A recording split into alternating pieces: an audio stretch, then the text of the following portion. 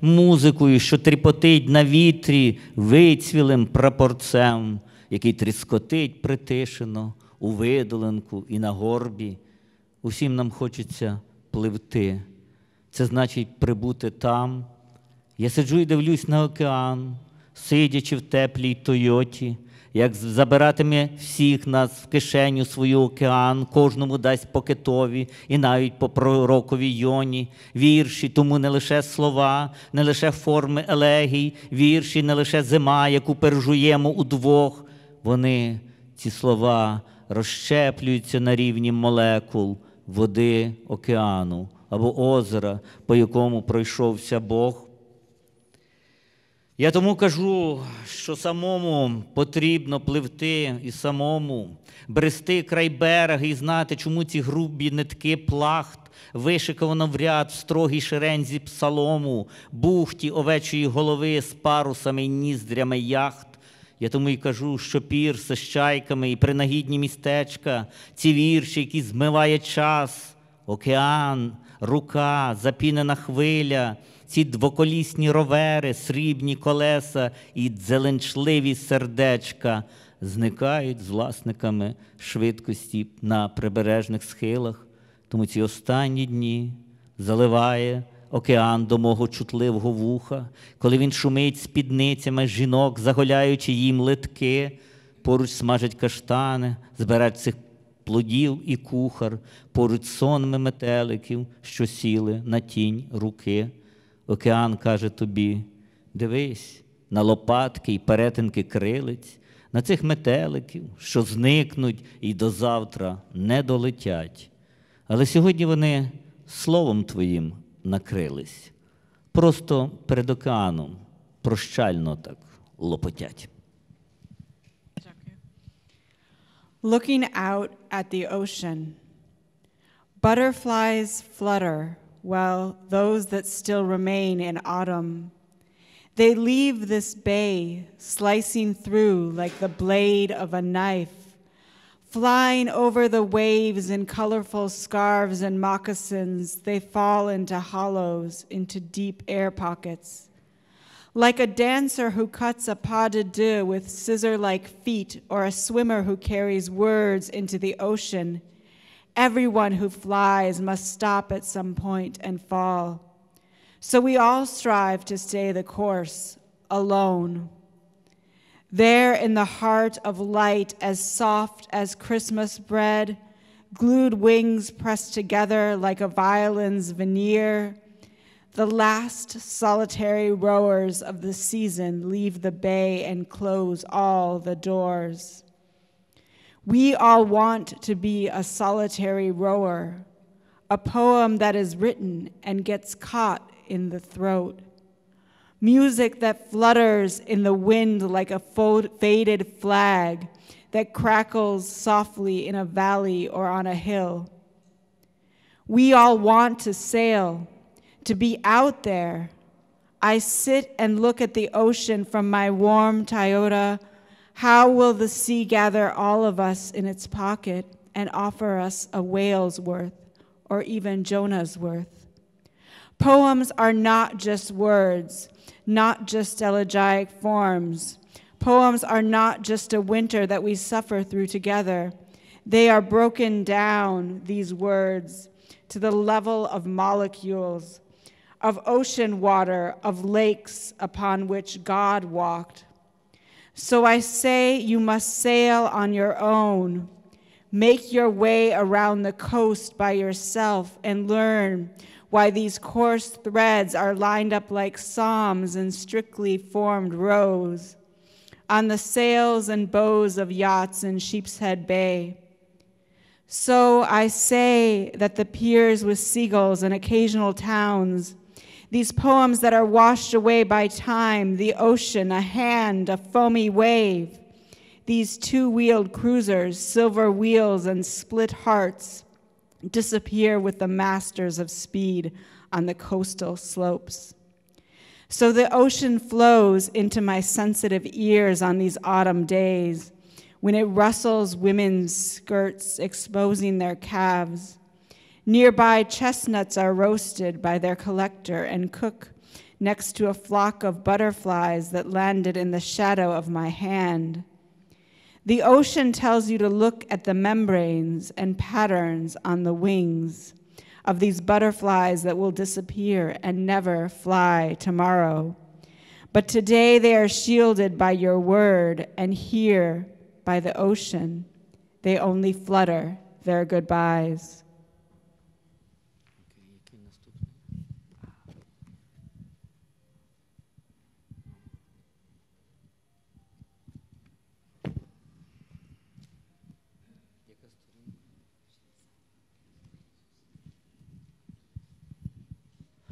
Next poem. З долоні будяка. З поезії, з долоні будяка, ковтаю пил землі і порох світла, діряве серце, втомлена рука, рука дірява, втомлена ріка, папір голодний, але ручка сита. І будь-яким оком, як пастух, пантрую пагорб і зелені схили, загуслих у смолі осінніх мух, перину світла й чорний капелюх, відрікшись від обітниці і схими, тягну на собі із останніх сил, я розстібаю золотистий гудзик, в дірявім серці барбарисий кизил, в руці дірявий діамант роси і литі зерна сну і кукурудзи. Я знаю, що в долоні будяка, приховане й марлею накрите, біле вапно сухого молока, колючий погляд і тонка ріка, як розкіш волоцюги й сибарита. Якщо долоні мають будяки, якщо ріка молочна і кисільна, то світять нам нью-йоркські маяки зі всіх сторін, зі схилів будь-яких, в діряве серце вельми ненадійне.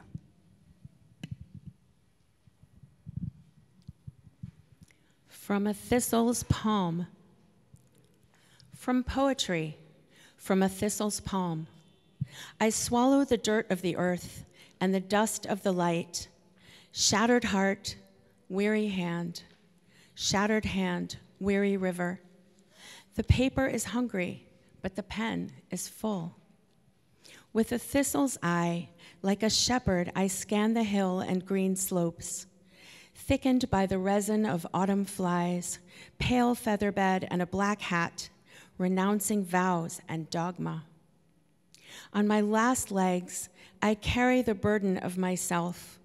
I undo the golden button. In my shattered heart, barberries and dogwood. In my shattered hand, the diamond of dew. Casting seeds of dreams and corn, I know that in the thistle's palm, hidden and wrapped in gauze, are the white remnants of dried milk, looking prickly, and a thin river like the pleasure of a vagabond or a sybarite. If palms have thistles, if rivers are milky and sour, then New York beacons flash from all directions, from random slopes into shattered, unreliable hearts.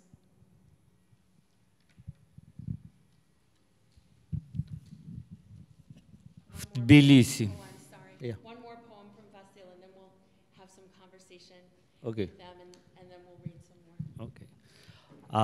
В Тбілісі. В тбіліських двориках, занедбаних, шовковиць, достиглий запах, з голосних шовкових, із виноградних ліній алфавіту, з дерев'яних прибудов житла, почнуться нам на кілька днів життя, дощі прив'ялі і втрачені століття. Готель в провулку, схожий на мізинець, тут вулиці, заправлені бензином, пси, прохачі, музики, співаки, у ранішнім дощі, завислім над горою, так наче хтось проїхався арбою по вигладжених каменях міських. Ти чуєш ринвий спів та піяння курей, і мову мешканців, і рипання дверей, грузинок в чорнім одязі жалоби. Вони живуть в тих двориках за склом, вони зрослись із внутрішнім двором, із простором шовковиці і втоми. У дворику збираються на ранок, показують на дах, на поржавілу ринву, по шовковиця прикрила 3 дітей, сусідка в чорному зіперлась об одвірок, джмелині їх мови перевірю, і мову їх дощу, і мову їх курей, їх вірші, їх закінчення на швілі, на дзе, на ані, їх двори просілі, їх вулички криві напівсолодких вин. Яке століття, я себе питаю, коли птахи нічні перелітають, а листя виростає із трави. In Tbilisi. In the neglected courtyards of Tbilisi, the scent of ripe mulberries from the silky vowels in the vineyard rows of the alphabet among wooden shacks. We began a few days in our lives, guided by rains and lost centuries. The hotel in the alley looks like a finger. The streets here are seasoned with gasoline. Dogs, beggars, music, singers. In the morning, rain hovers over the mountain as if someone had driven a wagon over the warm city cobblestones. I hear chatter in the coop, songs and drinking, the language of city folk and creaking doors. Georgian women in black mourning clothes.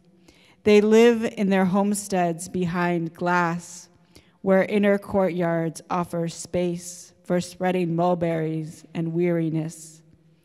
From the courtyard, they are going to the market. They point to the roof, the rusty gutter. The mulberries shelter 3 little children. A neighbor in black leans on a doorpost. The bumblebee, zh. I'll study this cluster. The language of rain, the language of roosters. Their poems end in shvili, z, and ani. Their courtyards are shabby. Their streets are curved, semi-sweet wine glasses. What century is this, I ask myself, when birds migrate at night and leaves grow from the grass?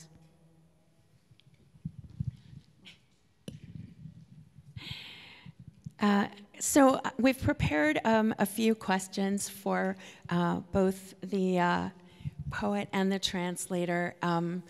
And I thought I would just start with a question for Vasyl. Thank you so much,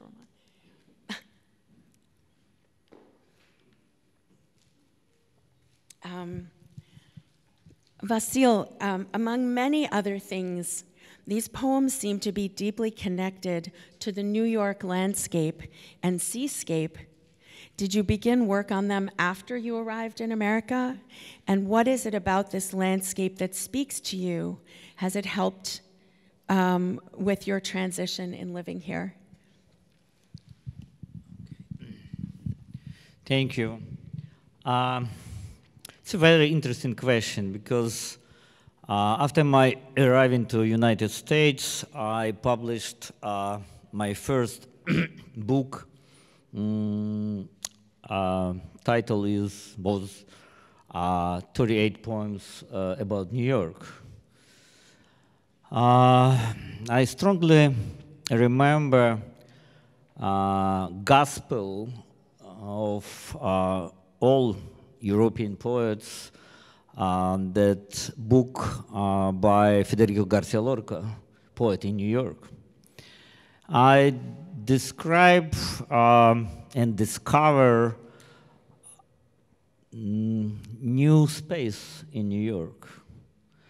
It's, for me, it's like a newborn, right? Like a poet, because I see bridges, New Yorkers, seagulls, skyscrapers, and I see what is that? What is the landscape? And I think, okay, I will be right about New York. I will create Ukrainian New York because I write in Ukrainian language. It will be some kind of Ukrainian New York, right? Today, probably that New York's landscape, it's completely different for me. Not only urban, but I often went to shore of the ocean, and I see forward to east through Atlantic Ocean, right?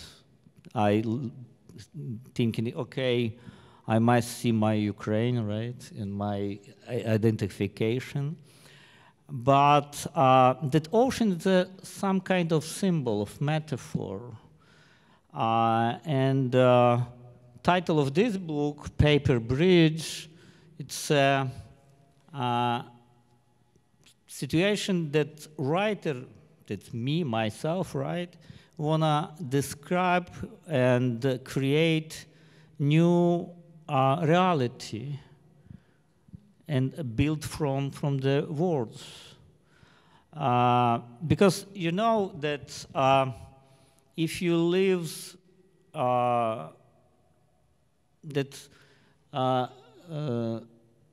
if you live outside your motherland, you may be looking for balance between your current situation, your language, and your future, like a writer, right? It's a very, very different situation that many writers, especially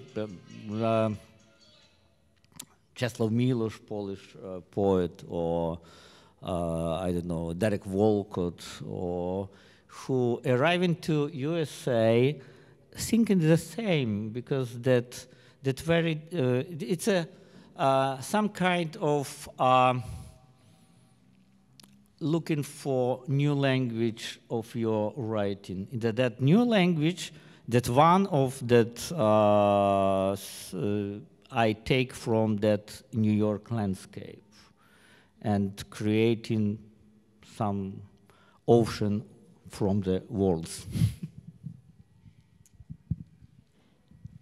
Thank you. That's so interesting to hear a little bit about that process and how it works for you. Olena, speaking of landscapes, how does this translation fit into the landscape of Ukrainian literary translation, and how has that world changed since the war began in 2014? And also, have you seen a shift since the acceleration of the war last year? Thank you. Well, I would like to say that Vasyl's poetry, although it is definitely part of the Ukrainian literary landscape, is also part of a very international and world landscape. He addresses and has dialogue with poets outside of Ukrainian poets, such as Derek Walcott and Philip Larkin.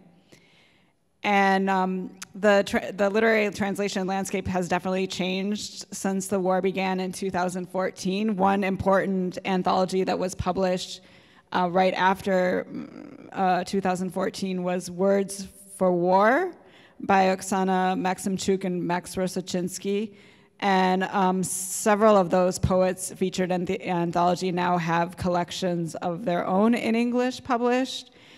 And the situation definitely accelerated with the desire to have things translated from Ukrainian and have Ukrainian translations from Ukrainian available after the full-scale Russian invasion on February 24th.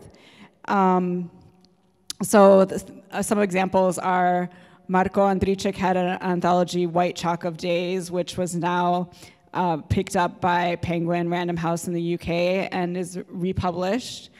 Katerina Kazimirova, who's in our audience, is working on an anthology of Ukrainian writers published in English. and I think that's due to come out very soon. There's also a desire for Ukrainian Americans to express their feelings about the war and to bring, I guess, visibility of Ukrainian culture to fellow Americans. And for example, with Poets of Queens, we published, and Yar Arts Group, we published an anthology, Ukrainian American Poets Respond, and that featured different Ukrainian American writers, including Vasyl, who spoke about the war in Ukraine. Yeah. That's great. Thank you. I'm so happy to see this, the blossoming. I think that we in America need so badly to have more translated literature, and the more of it we can get, the better. So it's exciting to hear, how things are changing and getting and just accelerating. Yeah, it's exciting for what Plamen. I didn't say that I'm really excited by what Plamen Press is doing as well with different writers, and I'm so excited that Vasyl's book was published with them. Well, we are too. Thank you. Vasyl, speaking about the war, I noticed in this book that you don't refer directly to the war very much in these poems, but I have the sense that it's woven deeply within them, of course. Can you tell us how this is so, and has the recent full-scale invasion changed your relationship to the work?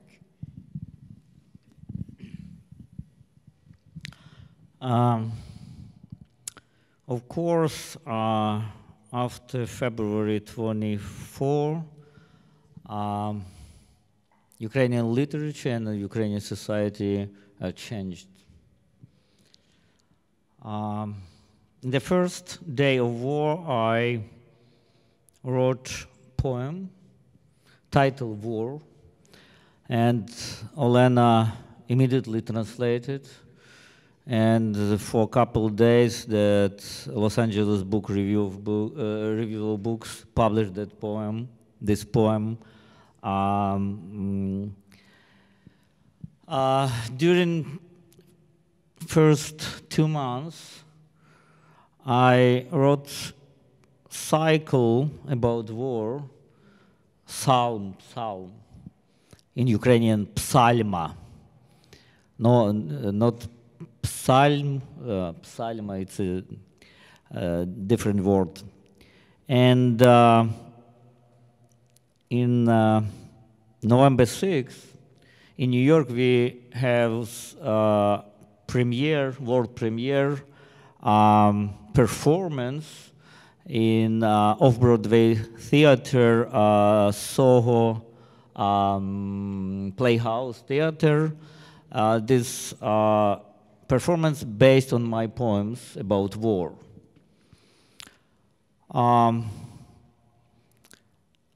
I know that many Ukrainian poets has many poems about war, and I think that will be this situation in Ukrainian literature continue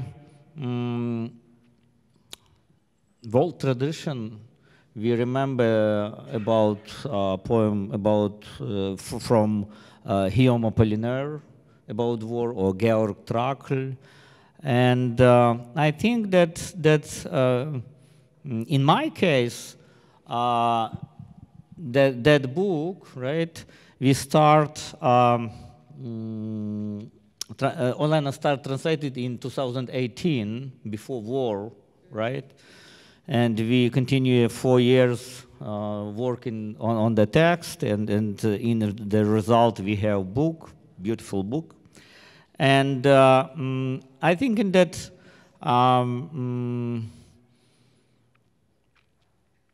war now for every Ukrainian heart is a very important theme for poet as well. Thank you. Olena, I wanted to know more generally what motivated you to translate Paper Bridge, and whether being a poet in your own right made that process easier or more difficult, or maybe both. Well, I met Vasyl back in 2004 when I moved to New York for the MFA program at Columbia. And since I was in New York, I had the opportunity to hear him read live many times, so that was exciting, and I always felt drawn to his work. But it wasn't until, as Vasyl mentioned, 2018, when I translated the poem Paper Bridge for a feature that I was doing on Ukrainian poets for a journal, Lockraven Review. And of course, I wanted to include Vasyl, so I translated Paper Bridge, and I really felt connected to it. And I think going into the second part of the question, I choose things to translate that I feel connected to in the way that I feel like I can add some aspect of creativity to my translation. So, for example, in Vasyl's work, there were many images that I felt that it took a little bit of creativity in English to tie them together in a way that was interesting and almost like a puzzle, like fitting the pieces together to form the English language poem. I think when I'm looking for things to translate, I sometimes find stuff that mirrors my own poetry, but oftentimes I find something that is more opposite of it, and I guess opposites attract, and I'm like attracted to what is opposite my work in translation, because I wouldn't be able to write it myself, so it's a lot of fun to go for the translation. That's great. Thanks, Olena. I have one more question for you, Vasyl, and then maybe we'll read a few more poems and then open it up for questions. So I wanted to say, in your poem that we just heard from A Thistle's Palm, the one that I read, the wonderful translation of, you talk about shattered hearts. But Ilya Kaminsky, in his introduction to Paper Bridge, which I recommend you all read, it's short and really, really wonderful, talks about the sense of hope that is in your poems, which he finds endlessly moving, he says, and he describes as a kind of poetry that we need. So I wondered if you felt hopeful when you were writing these poems, or is your heart one of the shattered ones? Or maybe do you hold both of these feelings at the same time? It's a big question. Oh, yeah. The short answer. Poetry always on the edge of hope. And poetry is an opportunity for hope. In my opinion, because this is how this world builds. This world builds from small details and from hope. Why? Because every human being and every poems search linked between world inside and outside. Thank you. All right. I think actually I'm passing back the mic to Vasyl.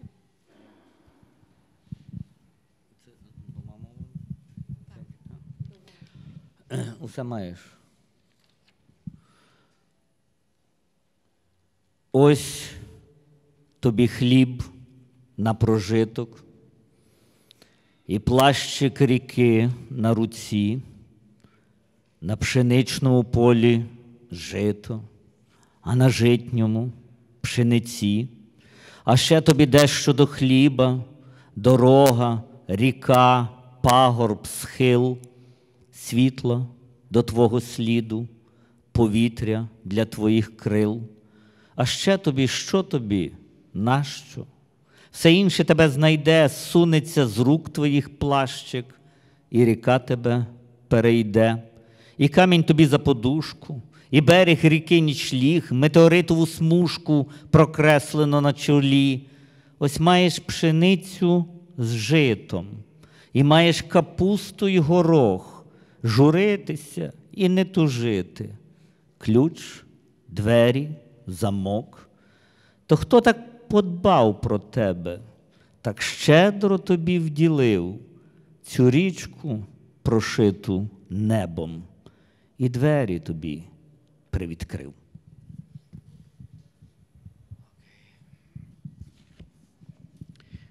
You have it all. You have bread to sustain you, and the cloak of the river of your arm. In the wheat field, rye, and in the rye field, wheat. And you have something to go with your bread, the road, the river, the hill, the slope, light for your footsteps, wind for your wings. And what more do you need? Everything else will find you. Your cloak will slip from your arms, and the river will pass you by. And the stone will be your pillow, and the river bank your bed. A comet's tail will be etched upon your brow. And so you have wheat and with rye, and you have cabbage and peas. No worries, no sorrow, a key, a door, a lock. So, who took care of you and was so generous? Who pierced the river with the sky and opened the door for you?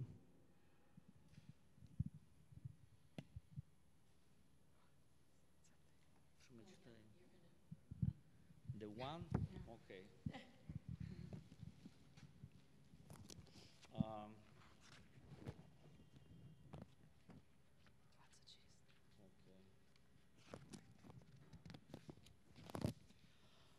This poem, dislike for my wife, but I'm so sorry. Одна.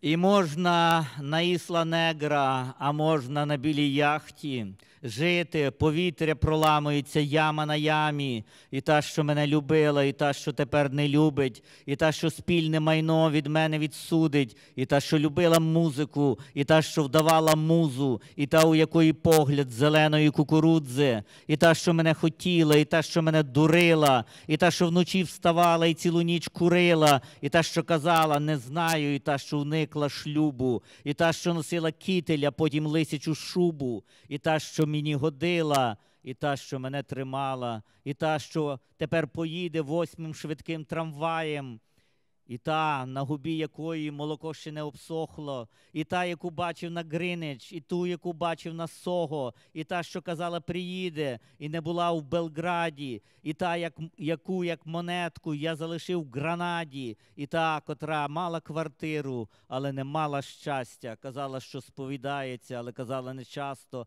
і та, що писала вірші, і та, що співала в барі, і та, що мені ніколи не пасувала до пари, і та, що слухала Коена, а інша любила кіна, і та, що кричала, ще приповзеш на колінах, і те, що мене забула, і те, що вже померла, і та, що була медом, а потім щорніла, як мерва.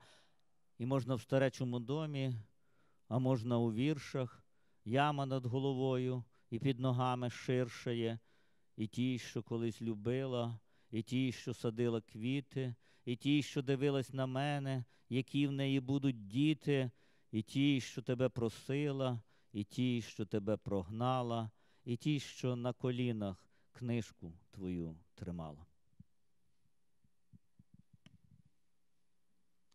the one. And maybe we can live on Isla Negra or a white yacht. The air shatters, a chasm within a chasm.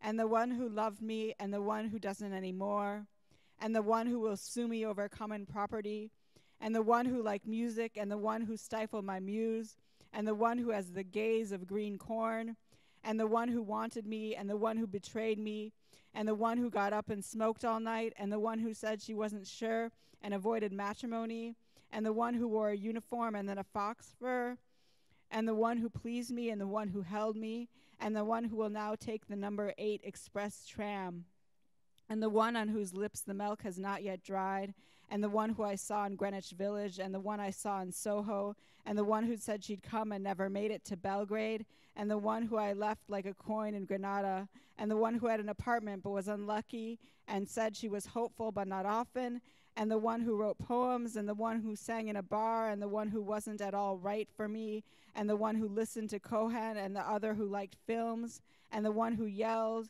"You'll crawl back to me on your knees," and the one who forgot about me, and the one who already died, and the one who was like honey and then turned rotten. And it's possible in an old folks' home, or maybe in poems, to have a grave before you and the ground opening beneath your feet, for the one who loved you once, and for the one who planted flowers, and for the one who looked at you, what would her kids be like, and for the one who asked you, and for the one who rejected you, and for the one who held your book in her lap.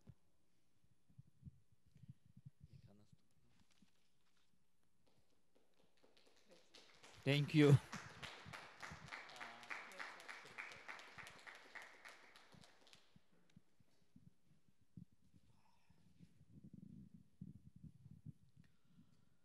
Дощ у Нью-Йорку. Working? Hear me? Yeah, okay. Дощ у Нью-Йорку. Вчора в Нью-Йорку дощило, і нині дощить. Світив до опівночі, не спав, бо і дощ не спить. Роздивлявся твоє ластовиння на знимці, оливки очей, а в мене малиновий кущ. Знову обсіли дрозди, затіяли бійку якусь, шурхотіли, наче пісок у нирці. І я шурхотів паперами, читав про Єгуду, клявся тобі й божився, що більше не буду вставати о 3 ранку і писати ці 20 віршів твоїх і для тебе. Знаю, що в нашому домі темно, але ми не маємо дому. То на що нарікати? Я також читав під дощем на Вашингтон-сквер. Листки розмоклися, вірші вітер затер. Я напружував пам'ять, бо забував рядки, міцно тримав в лівій руці парасолю. Ти була тим дощем і затяжною грозою, перестудою, кашлем, браслетом з руки. Ну а вчора знову прийшли до мене дощі, малював коло молодшій дочці, не додзвонився до старшої, довгі гудки. І тому книги читання, дощ і дрозди, та ще бурштин ластовиння і ти, і колір твого волосся глиняної ріки. Я прикрив книжку, вклавши листок, як закладку, вимкнув світло, розв'язав на шиї краватку, чув, як хитався дім і електричні дроти. І нью-йоркський дощ потрапляв за комір. А чому він так, як голка, серце коле? І чому не видно над домом твоєї звізди?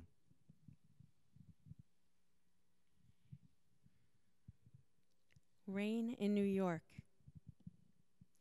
It rained in New York yesterday, and it is raining today. I kept a light on until midnight. Didn't sleep, because the rain didn't sleep.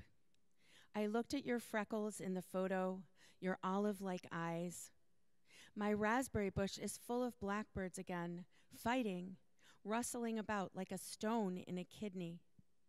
And I rustled the papers, read about Yehuda. I swore to you and to God that I wouldn't get up at 3 a.m. to write anymore. These 20 poems about you are for you. I know that it's dark in this house, but we don't have a home, so what is there to complain about? I also read in the rain in Washington Square. The pages got wet. The wind tore at my poems. I strained my memory because I forgot the lines, tightly holding an umbrella in my left hand. You were that rain and the lasting storm, a cold cough, a bracelet on your arm. Well, yesterday, the rain came again. I drew a circle for our youngest daughter. I didn't get through to the older one, endless ringing. And so I read a book of rain and blackbirds, of amber freckles and you, the color of your hair like a river of clay. I closed the book, leaving a bookmark. I turned off the light, loosened my tie, felt the house and electrical wires shake, and the New York rain seeped through my collar. Why does it prick my heart like a needle? And why can't I see your star above our house? One more, and then we'll open it up to questions. So I'm hoping you're thinking about if you have anything you'd like to ask Vasyl or Olena. Паперовий міст. Ось кімната, крісло і порожній стіл.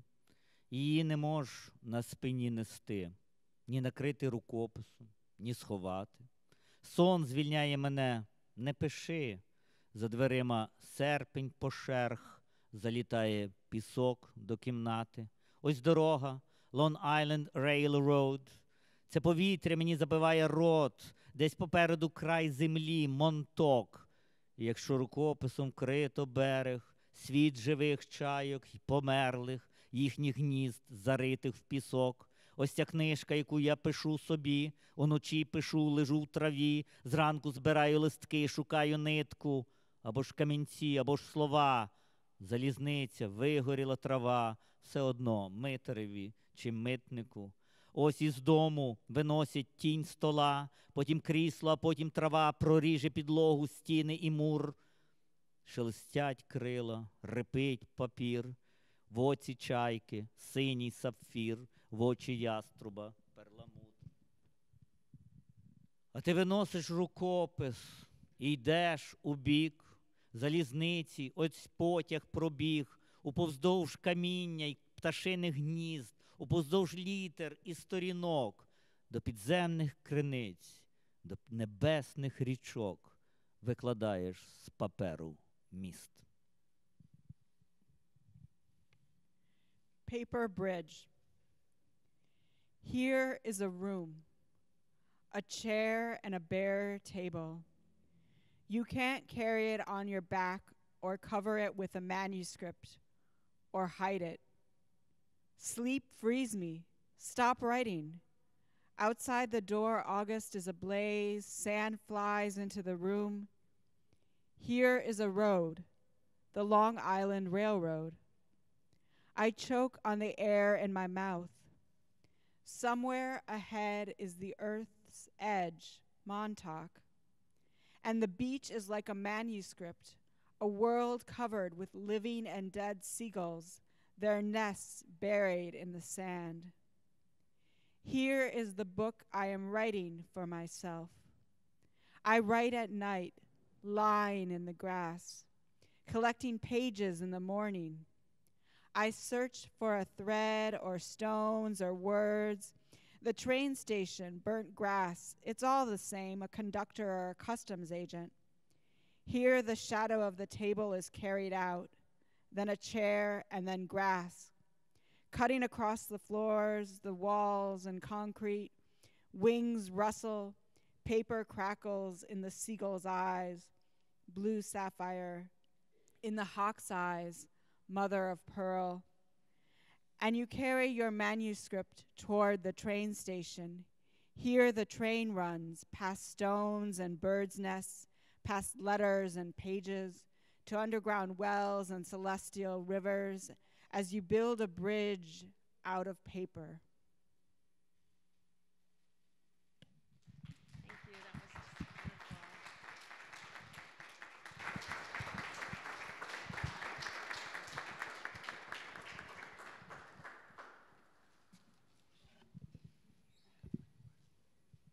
One more. Yeah, just hold on to that in case Yes. you need to Okay, answer a so does anyone have any questions? Thank you. Did you intentionally omit the last stanza of Odna?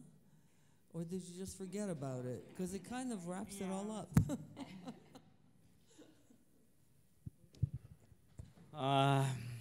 You know, it's poetry imagination.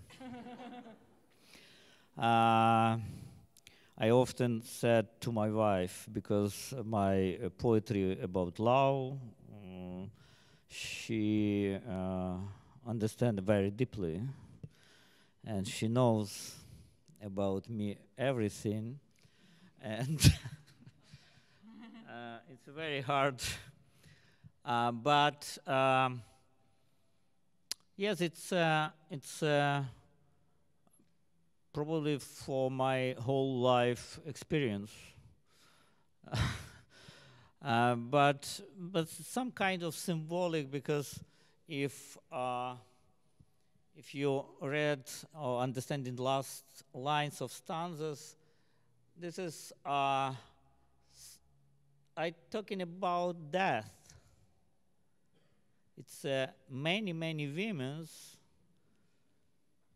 It's a way to death, and for as for me, that I think that every poet look in balance between life and death. It's probably the main theme of the poetry, literature, and our being on this earth. Did you notice that the last stanza was left? Yeah, that's why I left it off. Because he left it off. Yeah. So we didn't screw it up. Does anyone have another question? Thank you. I have two questions, one for Vasyl, one for Olena. Earlier this year, Boris Dralyuk released My Hollywood, which, besides being a book of original Ukrainian American poetry, it's also a small anthology of translation. Ukrainian poets, but also Russian poets and Armenian poets. Do you see yourself, when you're writing in the United States, as part of a sort of Eastern European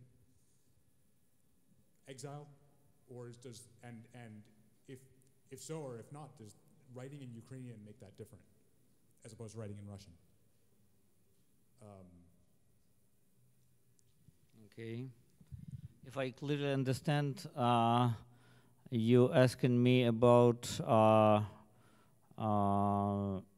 how being Ukrainian poet in America and for Right. different, yes?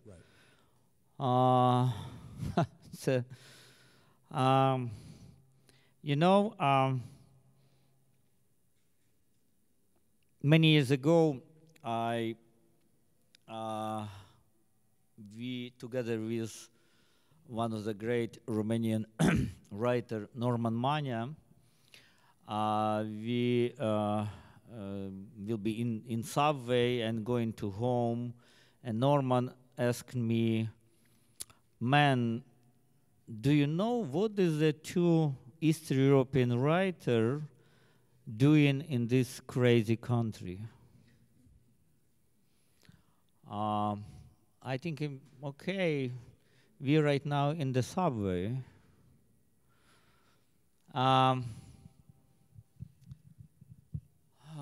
Okay, my question to you,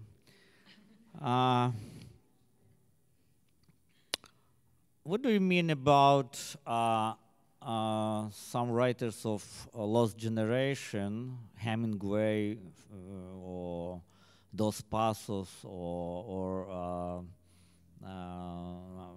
Fitzgerald? They are lives many years in Paris. What do you mean, that American writers or French?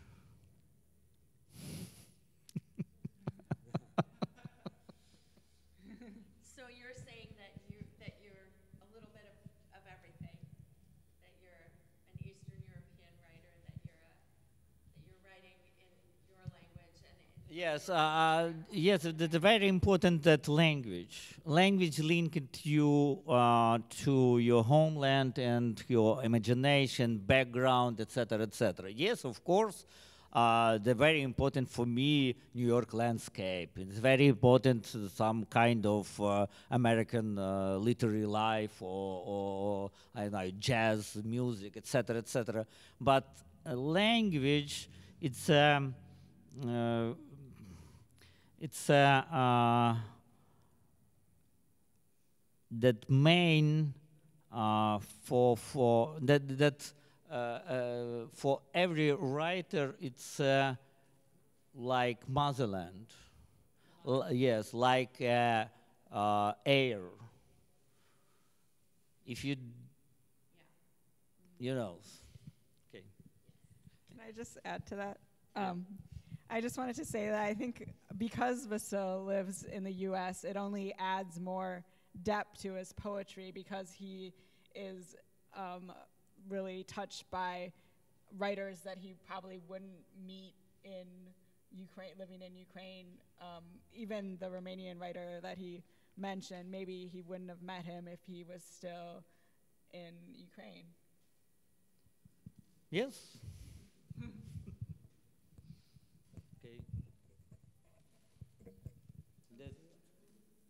Roman. First, I'd like to thank Olena for inviting me to this book reading. I met Olena in Tbilisi, I think it was in 2017. Yes. And so my question springs from that as well as the previous question. As I was scanning the table of contents, I noticed that there is a poem entitled Tbilisi, one Paris, one Berlin.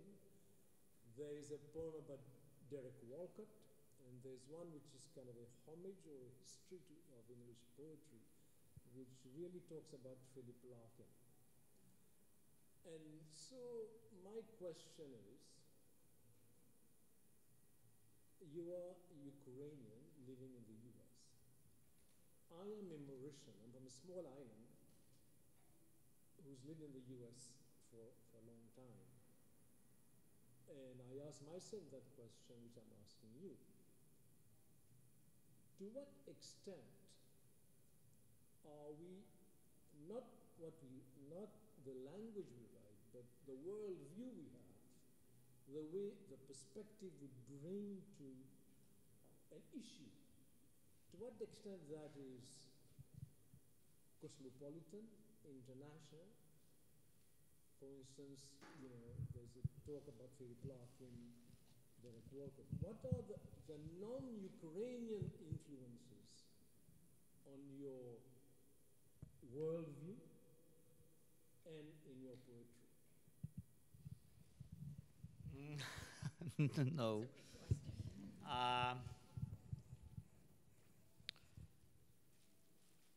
I visit Ukraine every year, one time on the year or two times. I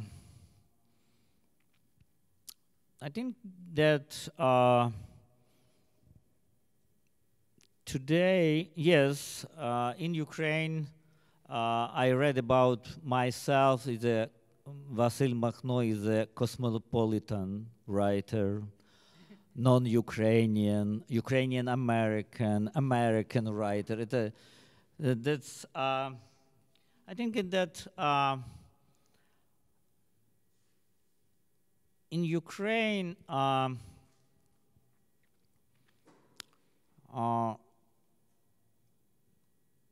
Ukraine and Ukrainian society and Ukrainian culture during many years was some kind of colonial culture.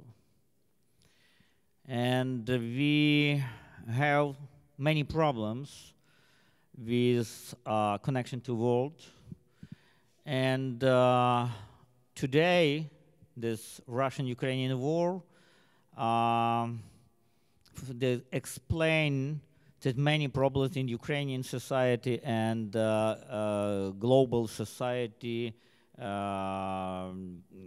linking or working together about uh, understanding what do you want Ukrainians,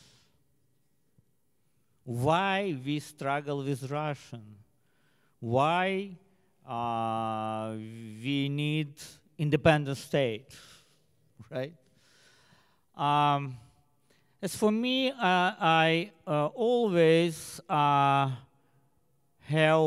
answer on that similar question that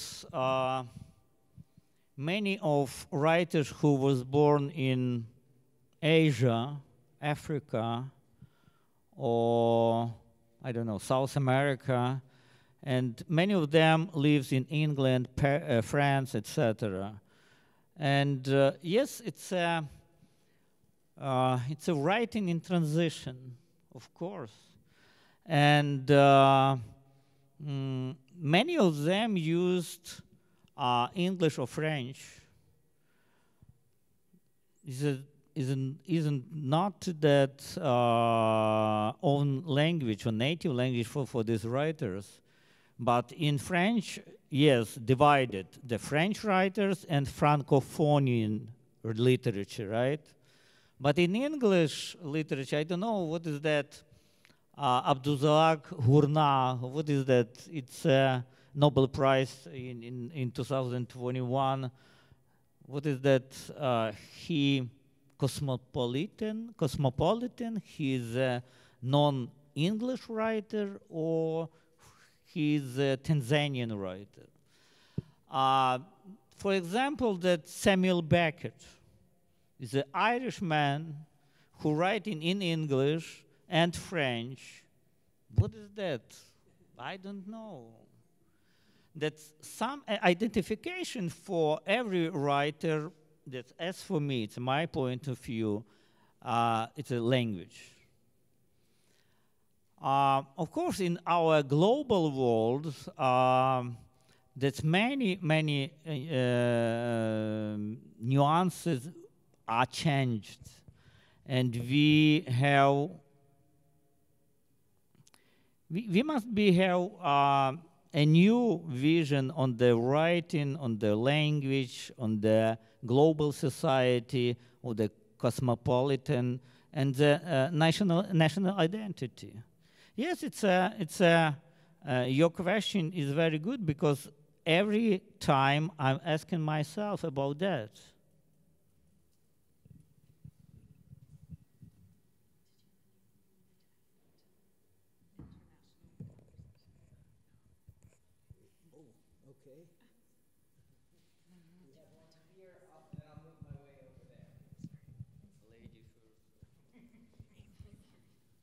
Thank you. Vasyl, I feel like I hear a strong sense of longing in your writing or your images about place and New York. And I just wonder if there's any sense of displacement that you feel that you could address.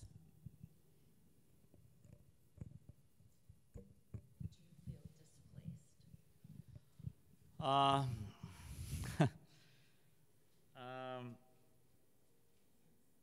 think about home.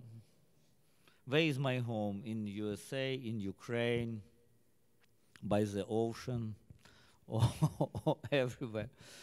I'm not displaced person. I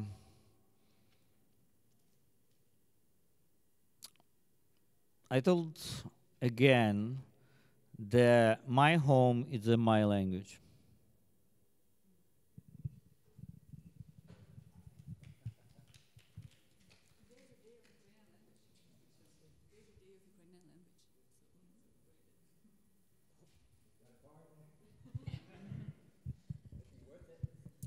First, I would like to thank Vasyl and Olena for this book. I found this book ideal for my Ukrainian American family because we can read it simultaneously and enjoy your poetry simultaneously. So thank you so much. And my question is about your cooperation and about your mutual understanding of poetry. Did you, Olena, ask Vasyl for clarification of some pieces, or did you find your way to a translation just without Vasyl's help? Did you, Vasyl, accept Olena's translation, or did you have some suggestions and, some poems, turned to be your kind of mutual work on the translation? If you can open up your secrets of your mutual work and cooperation, I would really appreciate it. Thank you so much.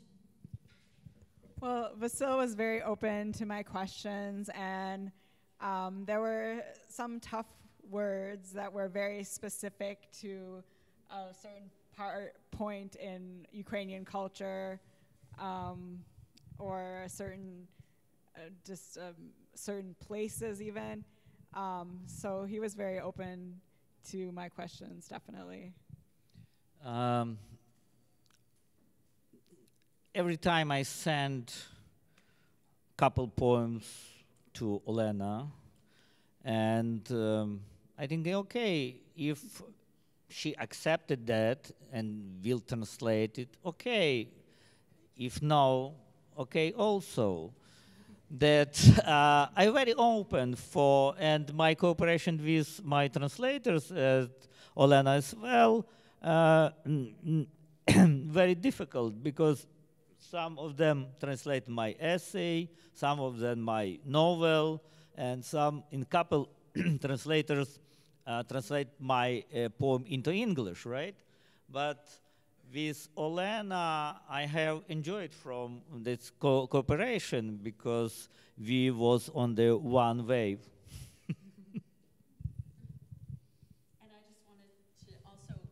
I just wanted to add to that we also had a wonderful process with both of you in editing the work and having a dialogue back and forth about various word choices, and you both were so open and ready to engage in that process, which is so pleasurable. And so, you talk about your home being in your language, and I think that when we undertake this kind of process together, we all are sharing a home as well. In the language and in the words you make, in the words you find in English, and then in the process of back and forth, it's almost Talmudic for those of you who know what that means. It's like a discussion about what's the idea and what does it mean, and what were you really trying to get at, and that's just a wonderful process, and especially with such deep, thoughtful poetry.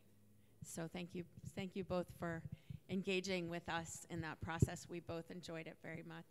Thank you, Rachel. I would Thank like you. to second that in a sense, because sometimes in this business, you're dealing with people that have very strong egos and are very close-minded and are not open to suggestions. But this team was incredible. And Yes, it was hear, a hear. pleasure. It was an absolute Thank you. pleasure working on this, Yeah. because we really created a wonderful piece of literature. Yeah, here. yeah. So how much editing was involved? I'm sorry? How did the translations change for the final product? I mean, how much did the publishing house? It wasn't much. It was just here and there where it would, where it would sound. Well, I believe that too. Sometimes I think that we knew that you were trying to get at something, and we weren't sure it was exactly what you were, you were saying what you meant, and so we would ask a question. We would use the track changes and make a comment and send it back and ask a question. Sometimes I find that when you're really close to the work, it's really helpful to have those questions asked, because it's a really, like, looking at it again from this more distance point of view, that's really helpful. Yeah, I enjoy it too. I mean, as an editor of translated literature from languages I don't always know, I find it a wonderful process, and it's very enriching, to see what you were, to hear what you were thinking, to hear what you were trying to get at, and you're talking about how complicated these concepts are sometimes to translate. and just to learn sort of what that process was. It was a very gratifying process. Can I just ask one final question about translations to all three of you? I had a professor once who said, in a kind of a sexist manner, that a translation is like a woman. If she's faithful, she's not good. And if she's good, she's not faithful. So here we have a writer, a translator, and an editor. How much of the original ends up in the final product? I mean, it's because you can't translate literally. Languages are all different, you know. It's like, in the Eskimo language, there are 50 words for snow. In Ukrainian, there are many different words for blue, for example. And how do you, is it most important to convey the message and the spirit of the work? Or is it important to be literate and translate the words themselves?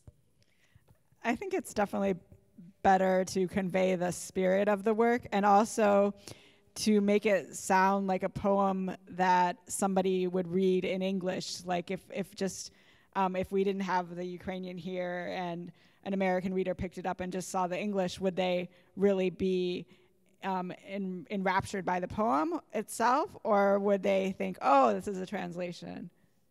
So. Right. I mean, I think there's a balancing act. I think all translation is a balancing act, and some translation lends itself more than other translation to literalness. And I think that Eastern European languages and Slavic languages in general are so different from English that there's a kind of process of abstraction that has to go on. This is at least my understanding. Maybe Roman can speak to this a little bit. I always give an example. In Czech, there's a term, to je stará vesta. It's an old vest. And in English, there's a term that says old hat. It's old hat. So I'm not gonna write down it's an old vest because the English reader is simply not going to understand what that means. And ultimately, as a publisher, you have the final product of the translation is to the English-speaking reader, because if they can't relate to it, then the translation isn't worth it. So, and then we have our cameraman. Not professionally. Fascinated by this. My question's not necessarily literary. I was a history major, so. But one thing I'm very curious about is you live in the States. I don't know your personal circumstances, but one thing that's been fascinating to see is I mean, obviously with Ukraine being heightened awareness about Ukraine because of the war, a heightened interest in Ukrainian culture. It seems to me, I mean, I see Ukrainian bands touring, Ukrainian football players playing in football leagues. It seems to be an effective front in the war of maintaining support for Ukraine. And I guess I'm curious about your perspective on that. Do you feel that you're part of a front in the war, or are you just an individual living your life, in the circumstances that life has presented? But do you feel a connection to this promotion of Ukrainian culture that is lending support? Because I think a lot of people, their perception of Ukraine has evolved a lot in the last few years, seeing it more as a country connected to the West than part of the former Soviet Union, as a big blob on the map. In my opinion, that the promotion of Ukrainian culture today in current time is very important, because Ukraine needs support, first of all, weapon, and need understanding from Western world, what is a country, what is a culture, what is a history. And every Ukrainian book translated in other language, every concert, every exhibit, I think that it's an art front. And many people who don't understand that what is the Ukrainians and Ukraine in general, right now open his eyes and mind and thinking, okay, what is the nation who right now wanted to independence and provide struggle against Russia. Russia is the imperial, right? It's the biggest country of the world. That country who has nuclear weapon, the country probably with a great cultural, yes? And what is that Ukraine, the small country? Yeah, it's very important.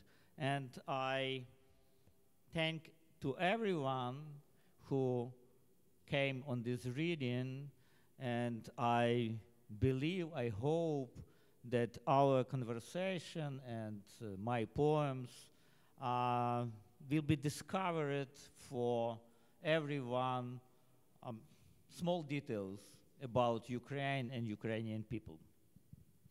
That's a good note also to say that we're going to have a book signing as we're wrapping up here, and they'll both be happy to sign your books if you would like to buy them over there. Thank you. Did you want to say something? I don't think so. I think we're good. We're done? Is that okay? Did Yeah, you want to no, add to it? we're good. Yeah. Okay. Well, Great. folks, thank you so much for coming. Thank Books are for sale over there. Vasyl Makhno and Olena Jennings will be over there.